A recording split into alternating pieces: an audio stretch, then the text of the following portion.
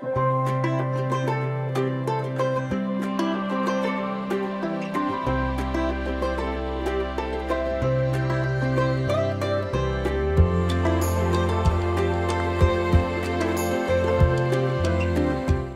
everyone, it's Maxine here from Northumberland Zoo. Thank you very much for tuning in. Today I want to have a wee chat with you about our new honeybee exhibit and how the bees are settling in, and I want to show you the videos of what it was like actually moving them to the zoo, and then have a chat with you all about fake honey in the UK.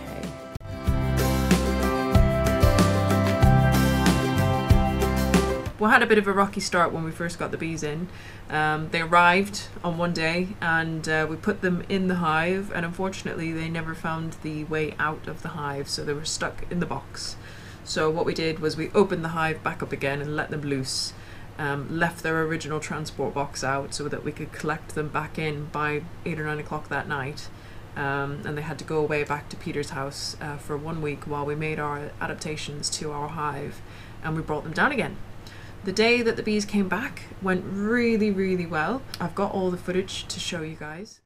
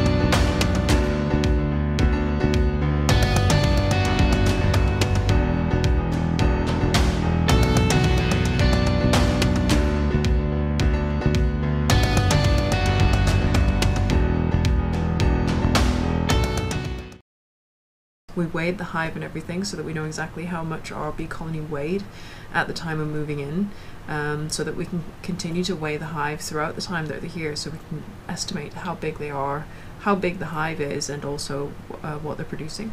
The beekeepers even brought down this amazing frame that they had taken from another hive, and it was full. It was like 1.7 kilos of honey on it, and the frames were only half the size of the ones that are in our hive, and you can see front and back how thick it is. It was just solid with honey.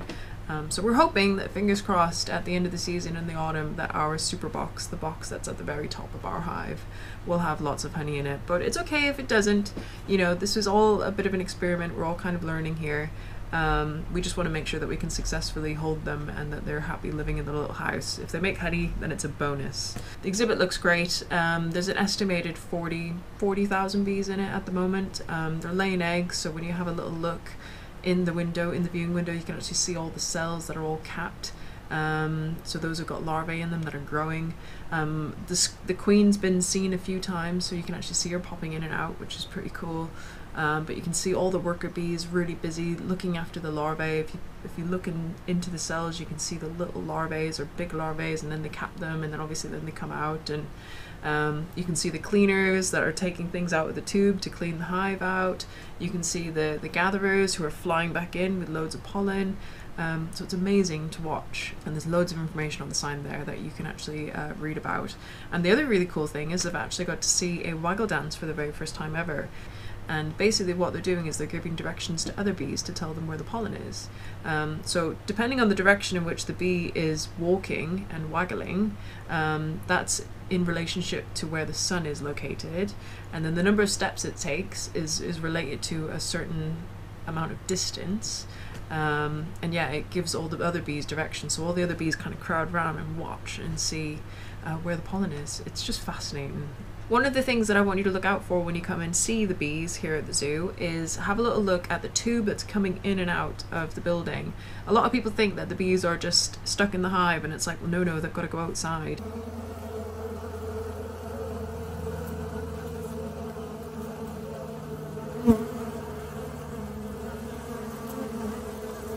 So down in the bottom left, you can see this tube, it's illuminated. You can see all the bees coming in and out, and all the worker bees, the ones coming in, you'll see that they have these little sacks, these little bags on their legs that are full of a colour. And the majority of the time it's like a yellow or an orange, but you get purples, you get blues, you get blacks, you get browns, you get all kinds of stuff. And there's a sign down there which shows you which type of plants that those pollens come from. Have a little look at that sign and see if you can tell what kind of plants that the bees are harvesting pollen from. For every little honeybee, every worker bee creates 1/12 of a teaspoon of honey in its lifetime. So they work so hard for 45 days and they make such a little amount, but collectively they make so much. It's amazing. The amazing thing about bees is that they are obviously pollinators, and pollinators as a whole, so that includes butterflies, moths and things like that, but obviously bees are one of the main ones, is that they pollinate 90%, up to 90% of the worldwide plants. So that basically means it allows plants to reproduce and keep growing and keep existing. So without pollinators, we wouldn't have any plants, and if we didn't have plants, we wouldn't have grazers, and if we didn't have grazers, we wouldn't have predators, you know, so it's a huge knock-on effect, and without bees, you have no plants. So they are at the very, very crux of the conservation issues that we have. You know, if we lose bees, it will have a massive detrimental effect on us. And some of the things that you can do to help them is by leaving an area in your garden wild. Don't bother trimming it or weeding it for a good few months in the spring, summertime, because that's when the plants are seeding and that's when they need pollinate, and that's what the bees really like, and that's what attracts them. Buy local honey. Now we do sell it in the gift shop. Margaret has supplied us with some local honey from the Anagan District Beekeepers Club, and I know it's expensive and pricey, but that is because it is actually the real deal. Now what do I mean when I say that? Honey is the third most faked food on the world market, and that means that when you go to the supermarket and you buy these jars of honey that say honey on them, if you look down a little bit further, it says blend of non-EU honeys. That means that it's fake, or it's got a lot of fake in it, and what people do is they synthesize these sugars and they add them to it and they bulk it out and they add water and they make it more and they make it appear, it looks lovely and beautiful like honey, but it's not. It's actually got a lot of fake sugars in it, and the government aren't putting any processes in place to continuously test these sources to ensure that they are genuine honeys. There's a lot of money and time and investment needed in order to test these honey products to ensure that they are actually the real deal. So it's mind-blowing that there's this huge honey laundering thing going on for all these people doing it. For example, in China, the amount of honey that's been exported has increased by 80% in the last 10 years. However, the number of beehives that they have in the country has only increased by around 20%. So if that doesn't kind of indicate that there's a bit of a funny thing going on, then I don't know what does.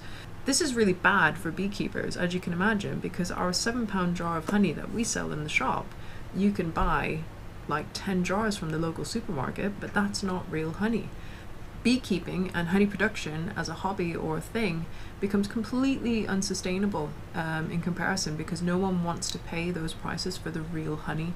So you can understand why honey is a very lucrative business to try and tap into. And when no one's really doing any proper testing of these imported honeys that are coming in and getting sold in supermarkets, you can understand why people would take advantage of this. But you as a consumer have that choice to make those decisions a bit better, and obviously next time you buy honey, double check the label, see where it's come from, and buy local honey if you can. And if not, just don't buy it at all, because the last thing we want to do is encourage this trade of fake honeys. We're super pleased with the bee exhibit, and there's loads of information there to learn about them, and the bees are showing really well through the holes. So far so good, touch wood. Second time round, the bees are doing great. And Margaret from the Anagan District Beekeepers Association is supplying us with all kinds of really cool products for the shop, made out of beeswax, which are made from local bees. local beehives around here. So she's made all kinds of candles, and we've got honey there as well, local honey too, and that's doing really well as well. Well, I hope you enjoyed learning a little bit more about bees. Now, I appreciate that not everyone is into bugs and insects, and that's totally fine. I promise that this is the last video on bees for a while. Next time we'll have a wee look about what else has been going on around the zoo other than in the native species building. Thank you very much for tuning in, and if you haven't done already, please do like this video and subscribe to our channel. Every subscription helps, and it helps support the zoo. We are non-profit and we are family run, so we super appreciate everyone who's subscribed so far. Thank you. And if you haven't been to the zoo, you still need to pre-book your visits. You can do so on our website at www.northumberlandzoo.co.uk, and hopefully we shall see you soon. Bye.